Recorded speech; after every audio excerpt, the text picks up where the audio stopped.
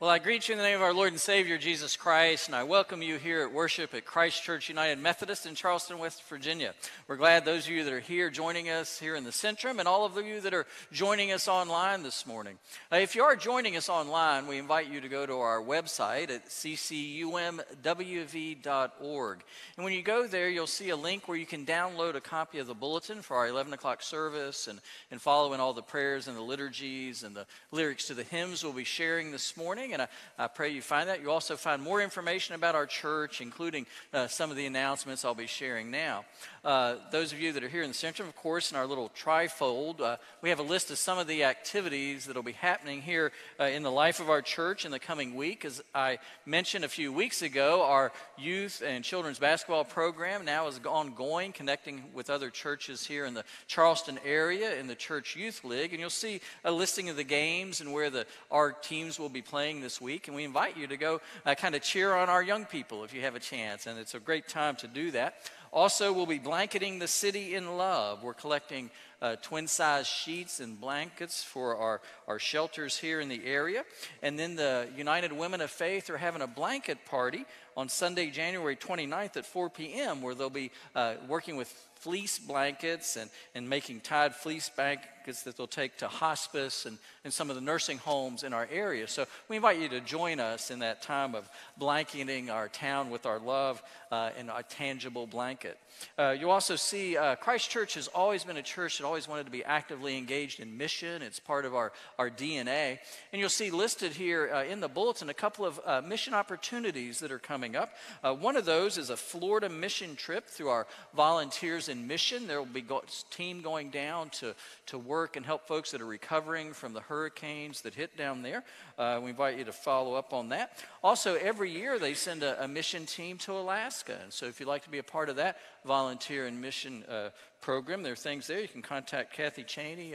And again, if you don't have her number, call the church office and we'll work on getting you connected. Also, many of our other programs, again, have kind of restarted after the Christmas break. And we invite you to join us for some of those studies. The Yarnets are getting together. Our committees are starting to meet again. And so you'll notice there's a meeting this week. And those of you that are on our committees, watch for additional information as we begin to set the schedule for our meetings for the coming year. All that being said, though, what I'd like you to do now is center yourself here in the Centrum, center yourself wherever you are, and let us join together in worshiping this God who calls to each and every one of us, saying, "Come and follow me."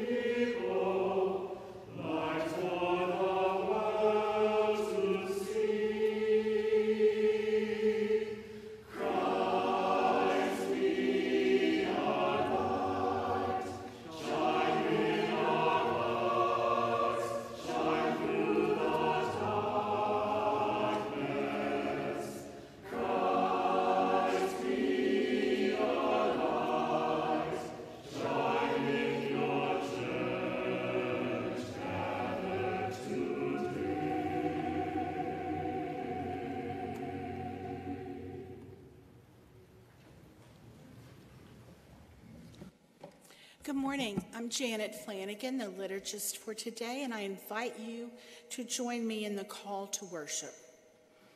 In Jesus Christ, a light of hope shines brightly in all the world. May the light of Jesus Christ shine brightly upon us. May this light nourish and guide us.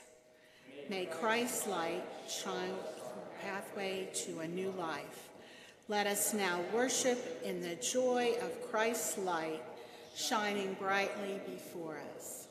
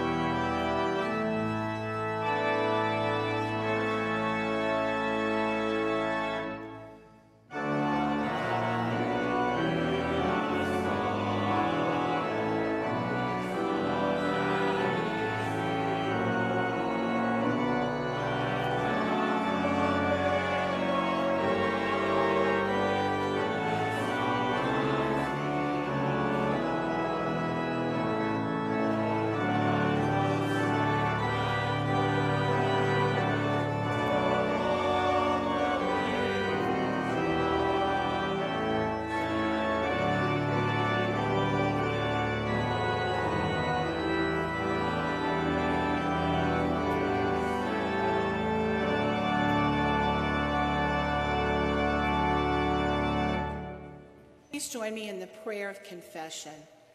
O God, our many fears keep us distant from you and one another. We hear Jesus inviting us to follow and become fishers of people, yet we do not understand what this means for our lives. We do not easily leave behind the things that seem important to our own welfare. We do not easily reach out to people whom we think are different from us. We do not easily embrace the one who does not promise material or social rewards. Have mercy upon us. Empower us by your Spirit to turn from our ways and walk with Jesus wherever he leads.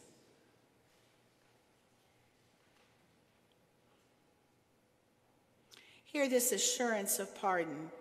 I am the light of the world, Jesus proclaimed. The people who sat in darkness have seen this great light.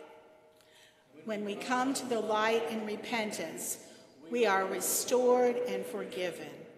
Walk now as the children of the light. Thanks be to God. Amen. Now would you share in the peace of Christ with your neighbors? Good morning.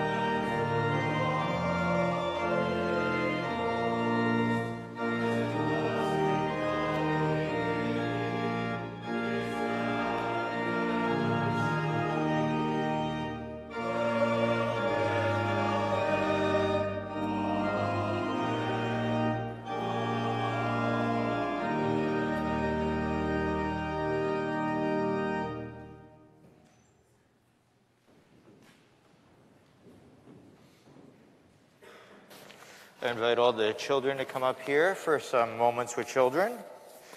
While they are gathering, some quick announcements. There is no youth concert tonight. That was postponed, canceled rather.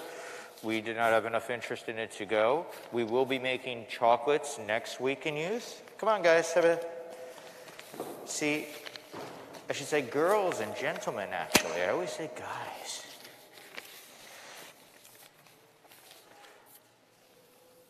How are you this morning? Well, let's see if everybody knows what this is. What is this? What? A phone, yeah. Has anybody ever gotten a phone call before from anyone? No? Well, when we answer the phone, right? Somebody is calling and asking to speak to us, right? Or maybe they're inviting us somewhere, right? Now, nowadays we can even get text messages and things like that, right? Now, that is what call means to us today. Somebody is calling. When Jesus was around, an invitation for people to come was called a call. And Jesus called his followers to follow him. He called people, he said, come, follow me. Now, I'm going to pass these out. Take a look at them. Take a look. Now, I don't know how well you can see the copy I made there, but if you don't know what they are, those are invitations. One of them is to a birthday party, one of them is to a holiday party, and one of them is to a wedding. Everyone's different. Have any of you ever gotten an invitation to a party before, your friend's birthday or anything? You're nodding your head, right? That's right. And they're inviting you to come and be with them, right? That's what an invitation is. Well, in today's story, Jesus calls his followers and he says, come be with me. Come and follow me. Now, One of his followers, Peter, doesn't feel like he's good enough. I don't know if you've ever been invited somewhere before and you don't feel like you're dressed right, or maybe you don't have the right birthday present or anything to give, right? So you don't want to come. Maybe you're scared to come. That's the way Peter was. And Jesus said, come, follow me. Don't be afraid. Don't be afraid to come. Come follow me. I will make you a fisher of men. And then the second group of people that Jesus invited, they were busy. Have you ever been really busy doing something, maybe with your schoolwork, your homework, or an activity, right? And then somebody calls or interrupts or something? Well, these guys were fishing with their dad in a boat. And Jesus gave them one of those invitations. He said, come, follow me, right in the middle of their life. And they were busy. So they had a decision to make. They had to decide whether they were going to accept Jesus' invitation. But they did. It says that they left their dad in the boat and everything, and they followed Jesus. And see, today, God invites us to his party in heaven, to be with him. And Jesus is the one inviting us to follow him and be with God in heaven. So, that is God's invitation to us. As his children, he wants us to come be with him in heaven, and Jesus wants us to follow him. Let's pray. Dear God, thank you for inviting me to be with you. Help me to follow Jesus. Amen. You are dismissed to Children's Church. Thank you. Yeah, thank you, Tony. It's good to see the little ones up there. As we prepare for our time of prayer today, I place on the altar the prayer concerns that those of you that have gathered in the Centrum have written as you came in. Those of you that are joining online, if you'd like to share your prayer concerns, we do invite you to share them through the chat feature on Facebook, and then we'll add them to our list, which will go out this week, so that we can be in prayer for one another. We know we've again faced tragedies in our world today, as there was again another shooting. I didn't see it this morning. And so that again, of course, is heavy on our hearts as our country still wrestles with senseless acts of violence. We also know there are members of our community that have been in the hospital. Some have had some surgeries. They're recovering well. I've been gone on vacation for weeks. I'm kind of catching up on a lot of the news here on what's happening within our community. We also have 2 flowers on our altar recognizing members who had passed away. I've been in touch with Miss Beery's family, and I still call her Mrs. Beery. She was an English teacher when I was in high school. She always told me to call her Libby, and I wrestle with that because she was always Mrs. Beery to me. But we hope to have a service for her in the coming weeks, though she had passed away a while before. But now, my sisters and brothers, let us open our hearts and our spirits to God's presence as we go to this time of prayer through the chorus and as I light our prayer candle.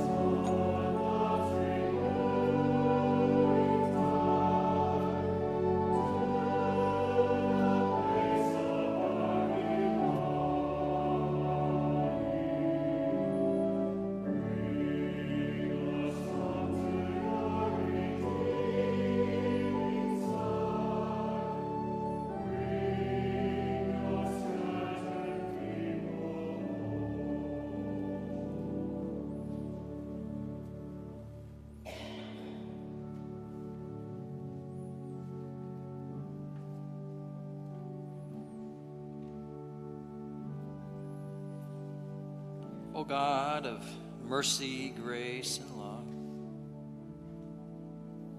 You call to us, inviting us, the scattered people, to come home into your loving presence, to come and gather before you, bringing all that we are, all that we would choose not to be, bringing them before you so that your grace and mercy might pour down upon us, forgiving us of those things that we've done, those things we've left undone, those times in which we've failed to live up to your high calling upon our hearts.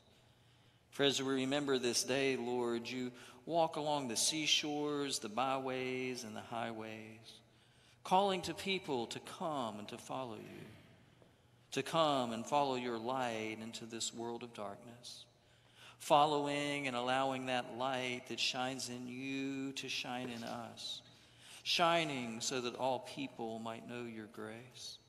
We pray for that light to shine among the needs among us, our friends and family who are wrestling with illness, those in the hospitals, those recovering from surgeries.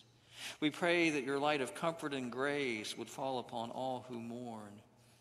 And we pray that your light of beauty might shine upon our world. For indeed, Lord, you've called us to be light in the darkness.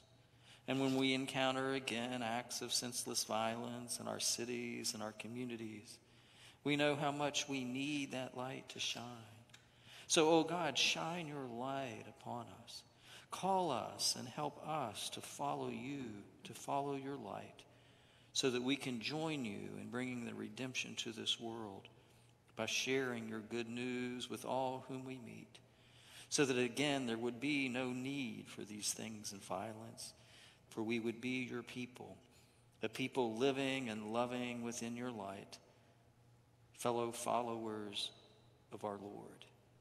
And we ask these things today, O God, in his name, this Jesus the Christ, as we share the prayer he taught us. Our Father, who art in heaven, hallowed be thy name. Thy kingdom come, thy will be done, on earth as it is in heaven. Give us this day our daily bread, and forgive us our trespasses, as we forgive those who trespass against us. And lead us not into temptation, but deliver us from evil. For thine is the kingdom, and the power, and the glory forever. Amen.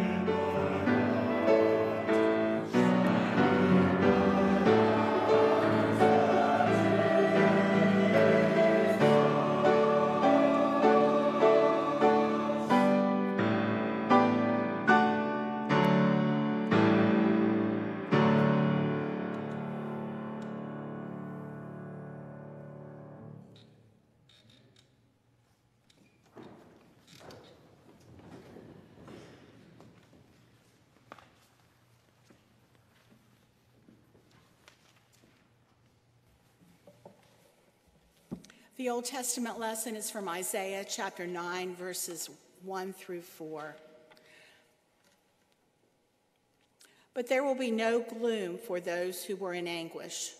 In the former time, he brought into contempt the land of Zebulun and the land of Naphtali. But in the latter time, he will make glorious the way of the sea, the land beyond the Jordan, Galilee of the nations. The people who walked in darkness have seen a great light. Those who lived in a land of deep darkness, on them light has shined. You have multiplied the nation, you have increased its joy. They rejoice before you as with joy at the harvest, as people exult when dividing plunder. For the yoke of their burden and the bar across their shoulders, the rod of their oppressor, you have broken as on the day of Midian. This is the word of the Lord. Thanks be to God.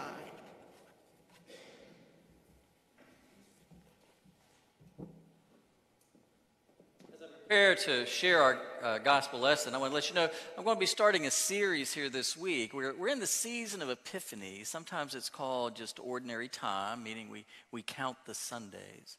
But it's also a season in which we remember this light of the Lord shining upon us and among us. So during these next few weeks, we will be sharing around following the light and living in the light.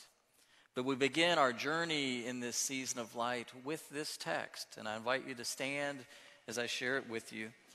It comes to us from the Gospel of Matthew, chapter 4, verses 12 to 23. Now, when Jesus heard that John had been arrested, he withdrew to Galilee.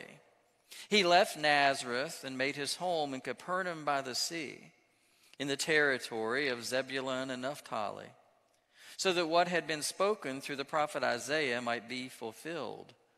Land of Zebulun, land of Naphtali, on the road by the sea, across the Jordan, Galilee of the Gentiles. The people who sat in darkness have seen a great light. And for those who sat in the region and shadow of death, light has dawned. From that time, Jesus began to proclaim, "Repent, for the kingdom of heaven has come near." As he walked by the Sea of Galilee, he saw two brothers, Simon, who was called Peter, and Andrew his brother, casting a net into the sea, for they were fishermen. And he said to them, "Follow me, and I will make you fish for people." Immediately they left their nets and followed him. As he went from there, he saw two other brothers, James, son of Zebedee, and his brother John, in the boat with their father Zebedee, mending their nets. And he called to them. Immediately they left the boat and their father and followed him. Jesus went throughout Galilee, teaching in their synagogues and proclaiming the good news of the kingdom, and curing every disease and every sickness among the people. This is the gospel of our Lord Jesus Christ. You may be seated. And we pray for wherever those sirens are heading. Let us pray.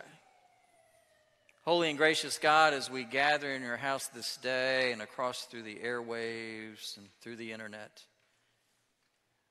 I pray that your Spirit would be among us, and that as always, these words of my mouth and the meditations of our hearts, that they might be acceptable in your sight. For you ever and always are our light, our rock, and our Redeemer. Amen. Dustin Snyder had had enough. He was tired of the long work weeks, the low wages, and even the grumpy customers. He was an assistant manager at McDonald's restaurant in Bradford, Pennsylvania. But in early September 21, he drafted a petition to the regional office, and he invited his co-workers to sign it. He said, "We're all leaving, and hope you find employees that want to work for $9.25 an hour." And nearly all 24 of the day shift employees signed the petitions with him. It wasn't a strike, and it wasn't really a protest, but to Dustin and his low-wage employees, it was simply a statement of fact. And so Dustin faxed the petition to the regional office in Buffalo. And then moments later, of course, his phone rang. It was the regional supervisor. Why did you do it? She wanted to know. And he said, well, I'm just trying to get better pay for my people. Or there are better ways to go about this. He was chided by the supervisor. No one gets a raise, she said. If your workers don't like it, they can quit. And so they did.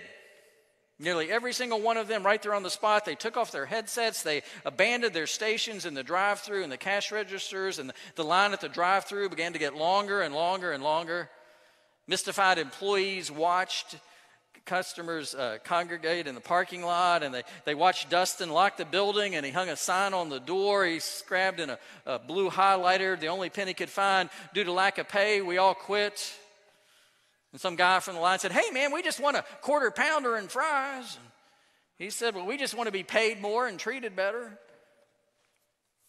When he told the other assistant manager, she agreed, and so the night shift did the same thing. And they all began texting and all that stuff. Now, this walkout at this McDonald's wasn't necessarily a labor action. It wasn't an act of collective bargaining. You know, they're not a union or anything. And it wasn't planned in advance. I mean, it was just a handwritten note with a blue highlighter to let folks know. But it's something we've been encountering in our world today post-COVID. It's called the Great Resignation. In the wake of the COVID-19 pandemic, thousands of people and workers across America, professionals as well as shift workers, they begin rethinking the work that they do and why do they do it and what does it mean to be a worker. And many have decided to walk away from their previous jobs, some to new jobs, others to no jobs at all. And I was thinking a little bit about that this week because though it's different in nature, today's gospel lesson talks about some people who walked away from their jobs. They leave them. And they leave them not for more pay, but they leave them for a higher calling. They leave their jobs, and yes, some of them even leave their families. And they do so to follow the light of hope. The light of hope that was shining in this Jesus. They walk away to change their lives, not just by seeking new employment, by leaving it all behind to pursue something new.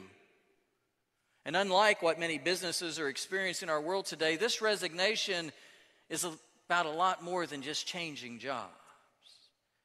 It's more like swapping one life for another. You know, writers and commentators have often wondered whether the disciples really knew who Jesus was before he came walking along the beach that day. They may have, of course. Rabbis were known, and you know, it's not really clear whether Jesus was doing a whole lot of healing or teaching yet. It doesn't seem that way. But our lesson does tell us that when John was arrested, Jesus decided to get out of Dodge and leave the area. And so he leaves Jerusalem and he goes up to Galilee.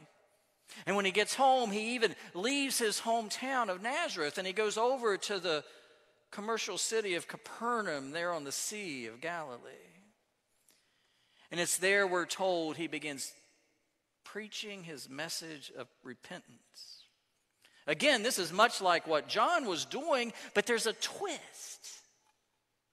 For whereas John was preaching a call to repentance in preparation for something that was to come, Jesus' call to repentance was about something that was already here. Repent, the kingdom of God has come near, he says. Turn from the old, for now the new has come. Leave behind your old ways and walk in a new way. And then as he's walking along the shore, he sees these fishermen and they're hard at work in their labors. And he says to them, come, follow me. Come follow me into a new way of making a living. Leave your nets and come follow me into this new way of life. Come follow me, he says. Come follow me, the light of the world, the one who has come to burn off the darkness of sorrow and sin and death. Come follow the one who has come into this land of darkness to show a new way. Come follow me, the one who will lead you into fishing for people rather than just these smelly fish on the shoreline. Come follow me, he says. Did they know what they were getting into? Probably not. But like those McDonald's workers in Bradford, they knew this call and following it had to be much better from where they were. Because following the light had to be better than living in darkness. And in these humble men's actions, we see the beginning of the Christian church and the Christian faith. You know, I'm not a real big fan of saying who's a disciple of Christ and who is not. I mean, Lord knows I'm the last person qualified to be a gatekeeper about who's allowed to use that term or who's in or who's out. But, you know, in recent years, there's some friends of mine and others who have been suggesting we stop using that term Christian disciple altogether. And they say that because, it's got some baggage tied to it, sort of. And it's kind of insider language. I mean, what do we mean when we say disciple? How do we define it? You know, in our culture today, we usually don't use that term except for people that are involved in some kind of crazy cult. And though disciple is a beautiful term, and I understand it because I've grown up in the faith and it's part of our tradition, I'm beginning to think the term Jesus follower is more helpful. The Jesus follower is a more helpful term to interject into our conversation. While a disciple can mean many different things, I mean, you can be a disciple of a certain school of economics, you can be a disciple of a past president. A Jesus follower, for me, is more definable because it's a person who's living a life that follows Jesus, one who's seeking to follow in the way of Jesus. Now, I don't know about you, but I long to be a Jesus follower. It's what I strive for. It's what I want to be when I grow up. Because that's what this Christian movement is all about. And whereas it's not always easy to say who is a Christian and who is not, I believe Jesus followers are observable. One doesn't need to tell you they're a Jesus follower because you'll be able to see it by how they live. As I look at the Jesus we find in this New Testament, I began to think about what are some of those hallmarks of what it looks like to follow him. What are the traits that can be observed that you can say, yep, that's a Jesus follower over there. I believe that a Jesus follower likes to talk about Jesus, but does so in such a way that it causes you to want to know more, not less.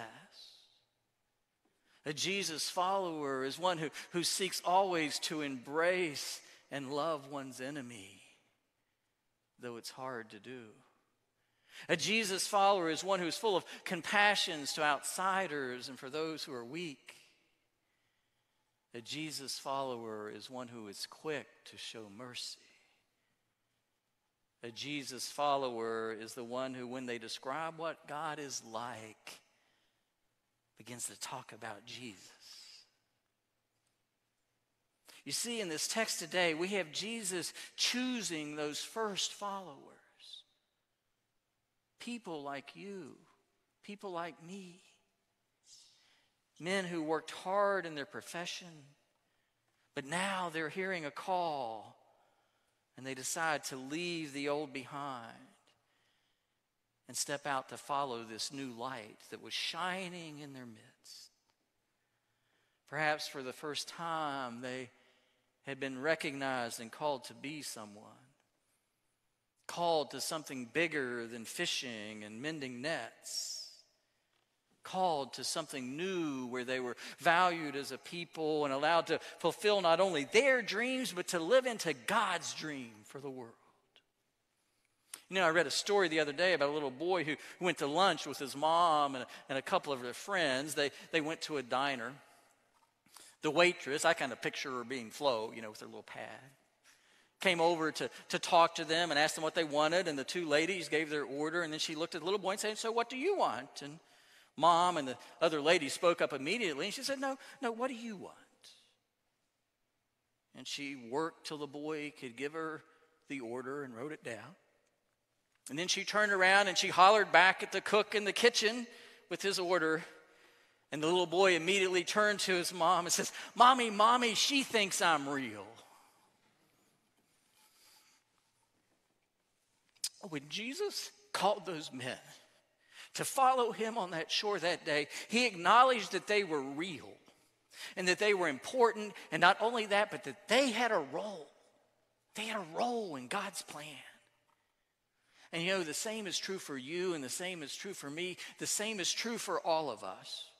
For just as Jesus walked along the shore calling men to drop their nets and follow him in his way of light and love, so too does he walk the highways and byways of our world, calling out to us to follow him and his light into the darkness of our world. Saying, "Follow me. Come, be my follower." Now, we may question why God is calling us. Why do we think God would choose us? But as we shared a few weeks ago on Baptism of Our Lord Sunday, it's ultimately because God loves you and God wants to know you. God called you to Christ for the same reason that he called those original followers, because you make an excellent example of an object lesson about the power and the mercy of God. He calls you with your rebellious heart.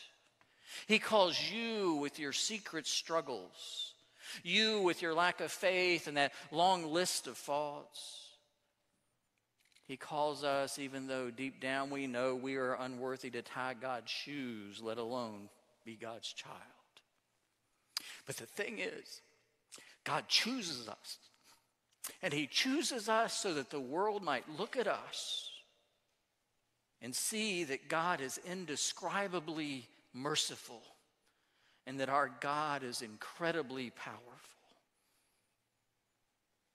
My friends, we're all invited to be God's followers in Christ and to be followers of Jesus. He invites us to follow the light. We recognize we've been given something we don't deserve but desperately need, that love of God that's found in Christ Jesus. And our task each day is to see this life with Jesus as an undeserved invitation, but it's an undeserved invitation that it calls us to drop our plans and then to follow him wherever he leads, knowing and trusting that wherever he takes us is better and more beautiful than anything we would have planned ourselves. Is it easy? No. It wasn't easy for those first followers either. It's not always comfortable to follow the light, but Simon Peter took that first step. It's not always comfortable to follow the light, but Martha, the sister of Mary, took that first step. It's not easy to follow that light, but Stephen, the first martyr, took that step.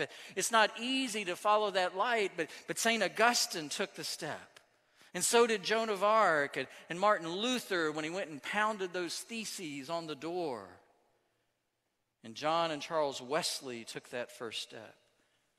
As did Sojourner Truth, and as we remembered this week, so too did Dr. Martin Luther King. They took that step. And we too are called to be followers of Christ. But as we follow, there are questions we must ask ourselves. One we ask is, am I following close enough to hear the flap of his sandals? Am I following him in his path of love and justice?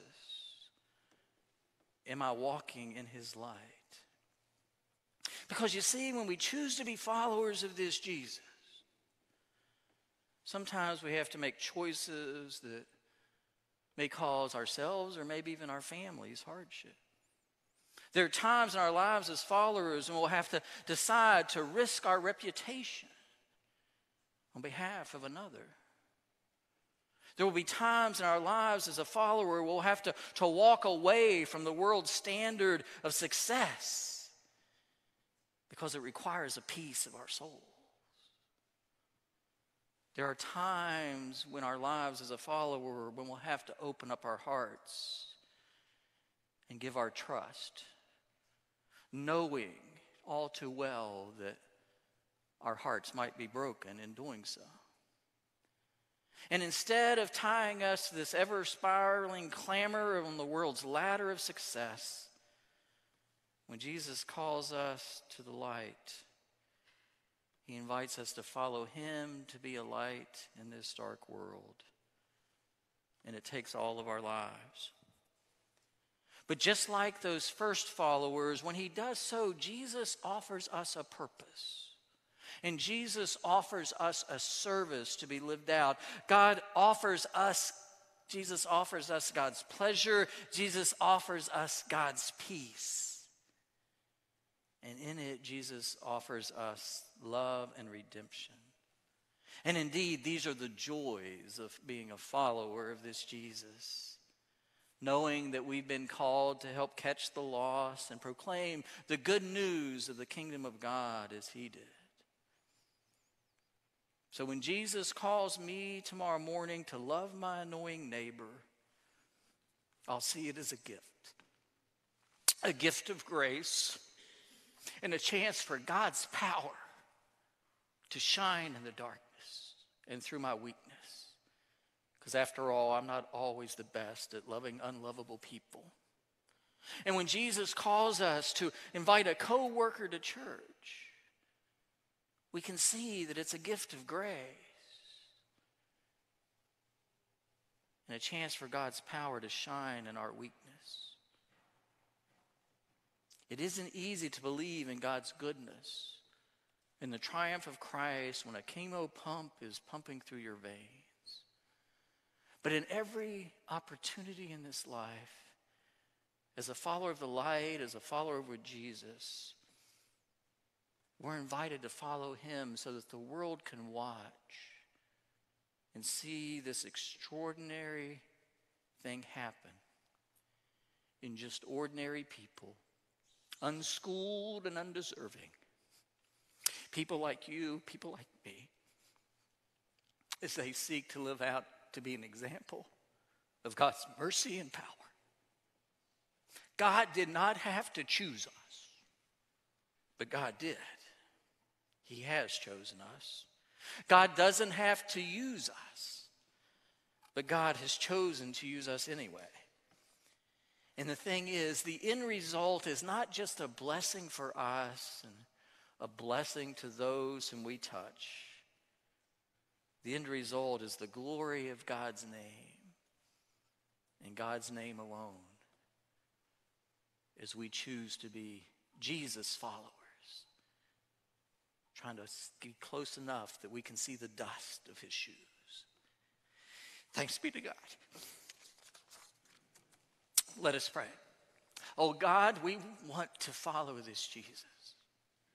We want to follow his light. We want to be those who receive and emanate that same light in our world today. For Lord knows our world is full of such darkness. Darkness that calls people to perform senseless acts of violence. Darkness that calls people to push others to the side. But, oh God, as we seek to follow Jesus, may we begin to see his light shine. Shine in us and shine in others, such that all may know your love. And this community called the kingdom of God may more fully come into our world. We ask it in Jesus' name. Amen. I now invite you, as we share in our tithes and our offerings, I remind you that your gifts to our church go to help that light shine in our world. shining in programs that bring little kids together around a court to play and to know one another. A light that shines as folks learn more about God, and a light that shines as we reach out to meet the needs of our neighbors. We thank you for your gifts, and may you know that they will truly touch lives as we seek to be Jesus followers here at Christ Church. Thank you.